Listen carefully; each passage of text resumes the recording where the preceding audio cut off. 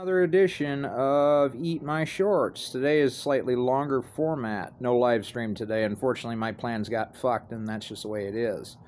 But on to the subject at hand, gun tubers and the Second Amendment and freedom community as a whole. There are some fantastic people in this community, and if you have not met any of them, like Terribly Tactical, Tactical Scales, Armed Ape, and the tens of viewers, you are missing out, and you need to reevaluate your life, because let me tell you what, those people stepped up last night and they helped my mother and I immensely with kind words of support, monetary donations, and it just blows me away how many wonderful people there are out there. But the message at hand today is be what you are. Don't just take a knee and accept things. Fight back.